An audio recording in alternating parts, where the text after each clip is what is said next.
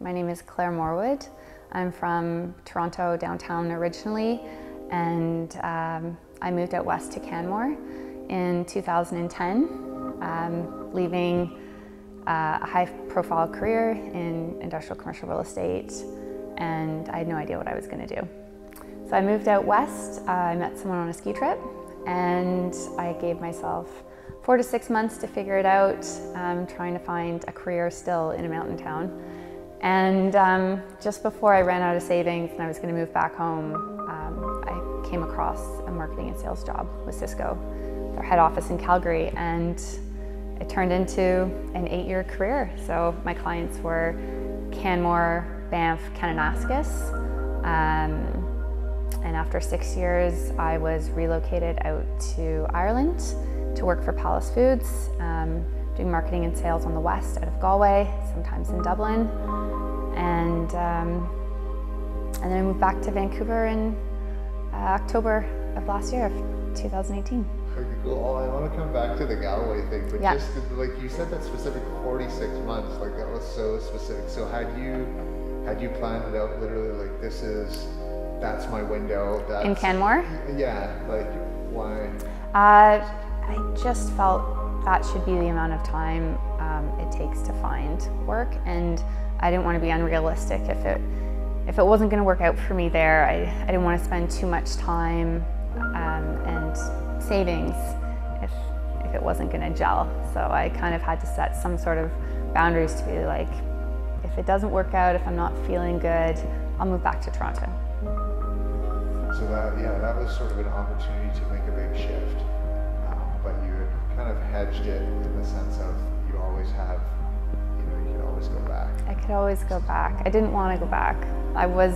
For a long time, I was in Toronto, and I was in, my mid-20s, and something didn't feel right. I just felt it was a lot of effort to get out and get active. It wasn't meeting the kinds of people that wanted to do the activities I wanted, and I just wasn't happy with the environment and the attitude there, and Canmore seemed like a great place to try again. And then how did the Galway thing come about? So Cisco bought Palace Foods in 2009, originally owned by the Geary family. They started rearing turkeys in Ireland and turned into this broadline distributor. Someone needed something else with the turkey, so they sourced it, and then they turned into a broadline distributor, the largest in Ireland. And Cisco purchased them and acquired them in 2009, but they still had their original owner-operator, Dan Geary, as president and CEO. So in 2016, they were looking for someone to come over from Canada and to kind of head up sales and marketing, upgrade like the CRM systems to Salesforce, which we were using at the time. And they put it out across, so it was about 6 months of interviews, and I was out in Dublin. I was like, I'm just not feeling Dublin. I don't think I can do this.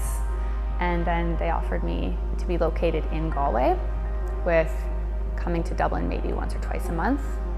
And I've never been to Galway, but I said yes. So I stayed with the company technically and moved to Galway, and it was fantastic. The 2 years went by really fast. I was asked to resign to stay on, and I just felt the work wasn't really stretching me. I was just a bit complacent. The stretch for me was being in a new country. I'd never lived in a new country and been there on my own, driving on the other side of the road, just understanding just different ways of interacting with people and still having to be professional with clients. And it was an interesting balance. I grew a lot, and then after that 2 years, I kind of hit a point where I wasn't really anymore. So I thought, if I stay here, nothing's really going to change. So what's the intersection then between that, from that point in time to now, like making another shift?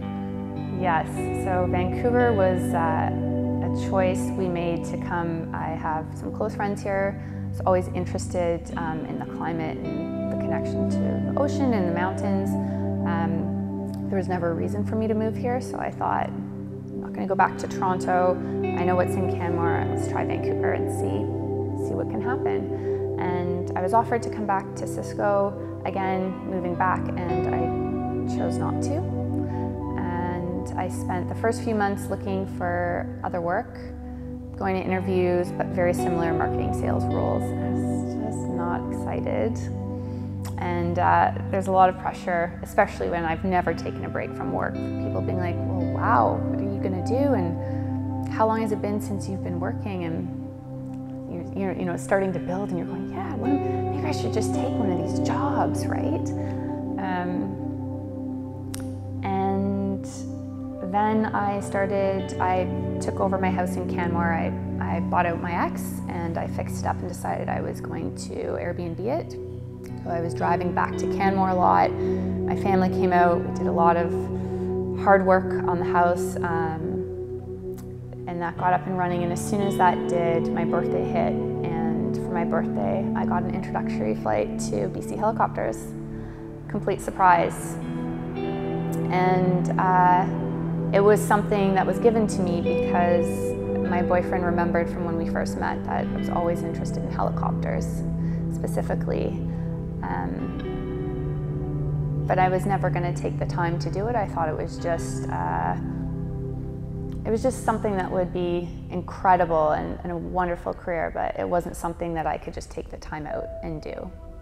So was that, like, I mean, you said that he had noticed that. Was that something like that you were surfing YouTube videos, or you had done, like, did you do a helicopter tour in Banff area? Or, no, I'd never been in a helicopter. Okay, so the intro flight was the first. That was my first. My mother was doing her helicopter license in the 80s when she was getting sick in the air, and she found out she was pregnant with me.